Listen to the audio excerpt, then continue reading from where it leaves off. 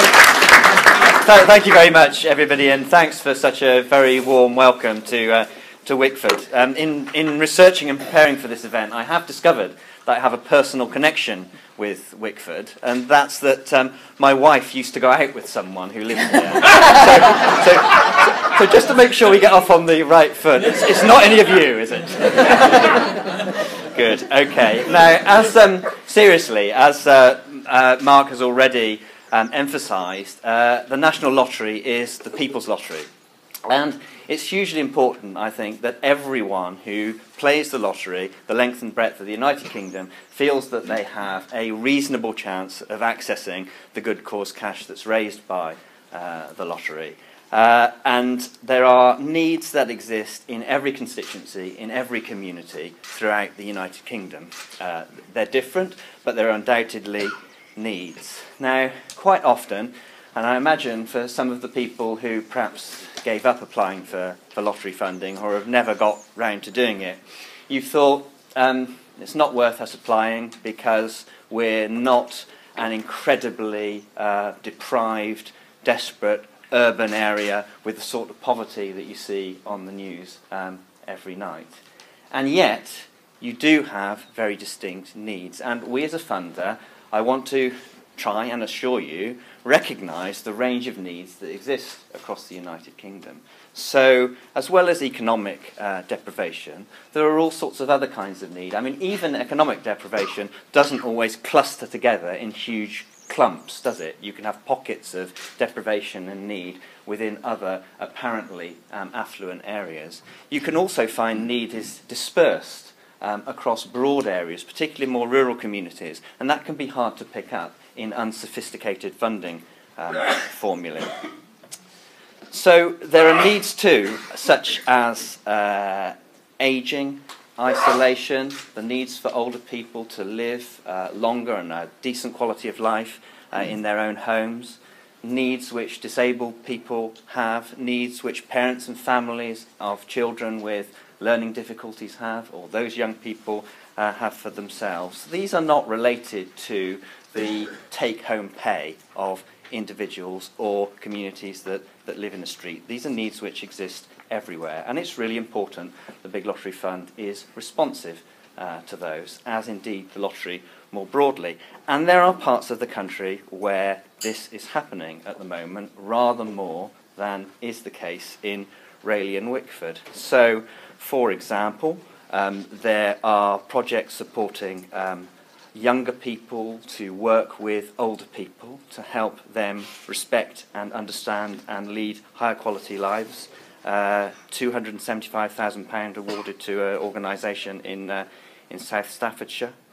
We've supported projects that help children engage and enjoy after-school activities to help them develop their self-confidence in Enfield. I could go on. I mean, there are specific examples. So it is not inevitable that because of the statistics in terms of take-home pay that exist in any particular area that you can or you can't access lottery money. We as a distributor do have a mission to support communities most in need. So it's probably likely that proportionately more money will go to areas that are poorer in aggregate terms, but it's much more complicated than that. And I believe that there is potential for more of the sorts of awards which I've just sketched out there to be made in and around this area than is the case at the moment, and that's why I'm here today and having this conversation with you.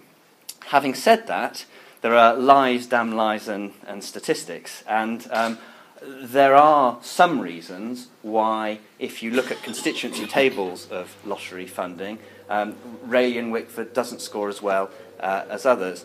And that's partly because the way in which those statistics are developed relate the money to the headquarters of the organisation that accesses the money, rather than where the benefit is felt. So there may well be projects, and there may well be people in this room who aren't actually based with an address in the constituency, but can provide real added value to the people of Rayleigh and Wickford. And those are as important to us I'm sure you would agree, as organisations that happen to have an address within the constituency. So an example of that would be the £20 million that the Big Lottery Fund awarded to the National Let's Get Cooking project to help children and the wider community engage and understand the value of good, well-prepared food. And the headquarters of that project is based in Sheffield, but there's more than 5,000 clubs at work in relation to that project, including schools in Wickford and schools in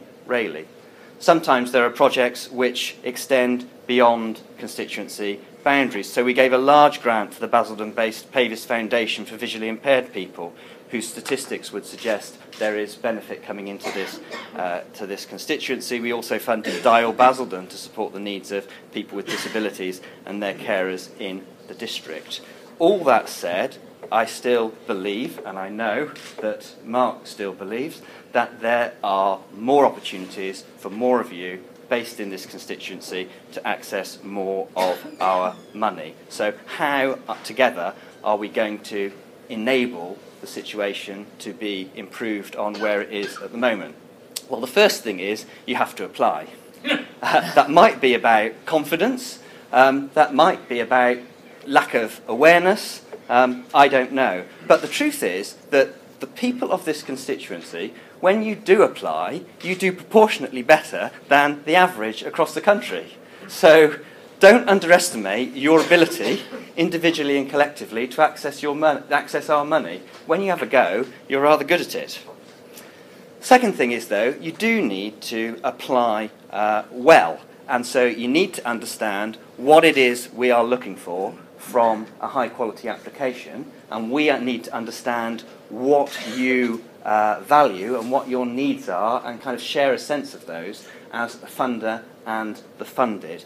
And the most fundamental thing, and I'm sure you're going to hear more about this from all sorts of people this morning, is to be really, really clear about the impact, the difference that your project is going to make, so that you can capture that and evidence that in fairly simple terms for small amounts of money, but increasingly more sophisticated terms as you look for rather more money. And that's because there are loads more great causes, great ideas, passionate people who want to access lottery money than there is cash available. And we are a public funder, and ultimately, actually, I'm personally accountable to Parliament for every single one of the awards that we make. So you can see why there's an aspect of bureaucracy in the decision-making process we have and the choices that we have to make. But at the smaller level in particular, it really is as simple as understanding the difference you want to make, articulating that, and explaining how you are going to know. And the other really simple thing is, as you would say to any school child, answer the question on the exam paper. And the main reason why we reject applications as a funder, and I think you'd hear this from just about every other funder, is because people haven't answered the question, they haven't attached the right piece of form or the information. Very often it is as simple as that. So don't underestimate just working clearly and systematically through what is being asked. So there is an issue here. Our desire to be here and engage with you, I hope you will see as evidence of a wish to help you help yourselves to the extent possible. It could be you. You've got to be in it to win it.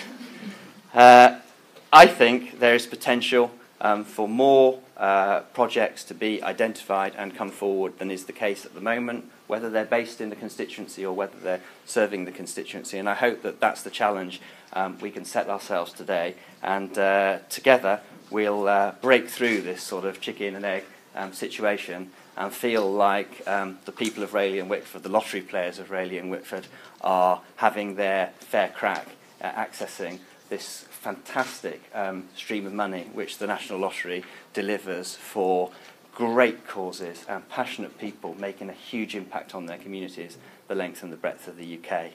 And that's people such as yourselves. So thank you very much, and I hope you find today really useful.